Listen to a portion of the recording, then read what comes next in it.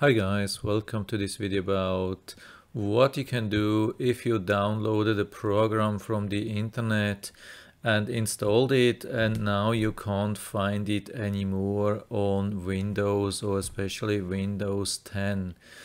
I have 1 hour ago I have downloaded VPN, that's Private Internet Access VPN. I've downloaded it and yeah, it went down to the browser on the site. Unfortunately I don't have it anymore. So in the Chrome it goes to the left bottom side. You can double click and install, and yeah, I even was able to invoke that.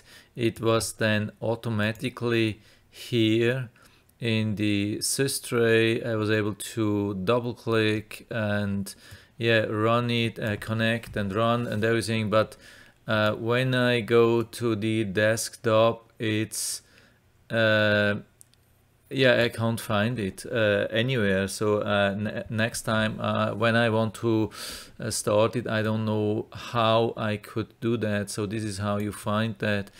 You can go to Windows settings and then you go to apps, and here you have the filter, or yeah, you can do sort by install date, and then it should be somewhere near the top. So here in my case it's this one, yeah, Private Internet Access, and you can click on there.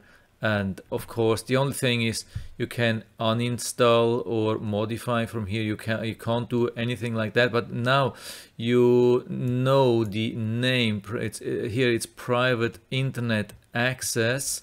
So what you can do is again click on Window and then write Private Internet Access, and then you should be able to find your app. And here, from here, you can do much more. You can right click on that, and then you can say you're on as admin, open location, pin to start, pin to taskbar, uninstall. The most important thing, of course, is open file location, and then you know where it is, and you can create a shortcut. So sometimes you're in a situation like here where it just points to the Windows, Microsoft Windows Start menu programs, and you still have nothing. I mean, you can move it to here, but this is usually what you don't want. You can't miss a left mouse click, but you can click with the right mouse button and drag it to here and make then create shortcut here. So it's still here. If you drag and drop with the left mouse button, then it will go away. If you drag it here with the right mouse button, you have the option to create a new shortcut, so you can invoke it then right from the desktop.